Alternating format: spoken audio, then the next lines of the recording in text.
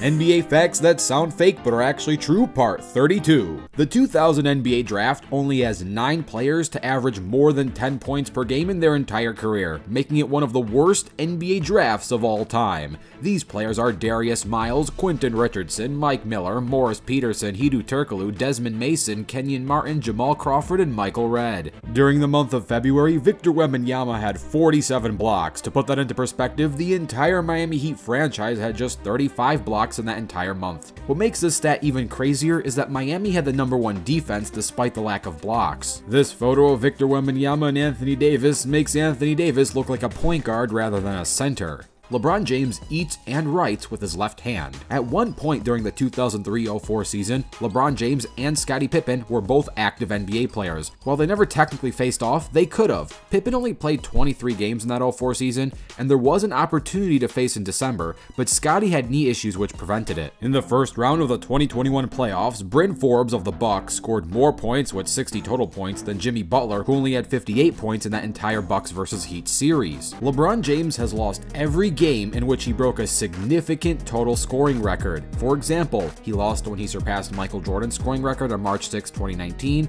He lost when he surpassed Kobe's total points, Karl Malone's, and Kareem Abdul-Jabbar's. He even lost on the night he surpassed 40,000 points. The least amount of points scored in an overtime period is just 2 points. This happened on January 13th, 1997, when the Nuggets and Hornets went to overtime being tied 100-100. With a combined 19 field goals attempted, all of these shots were missed aside for one bucket by Tony Smith to put the Hornets up 102-100. Ben Simmons in the last 3 seasons has only played 57 games and missed the rest. In this time frame, he's made over $106 million. To put that into perspective, since the year 2020, Paolo Banchero played 4,555 minutes and counting. Ben has only played 4,165 minutes and counting. For more context though, Banchero was drafted in 2022 by the way. The most major NBA awards in a single season belongs to the 2001 Philadelphia 76ers. They won 6 awards that season. Allen Iverson won Most Valuable Player, Dikembe Mutombo won Defensive Player of the Year, Aaron McKie won 6th Man of the Year, Larry Brown won Coach of the Year,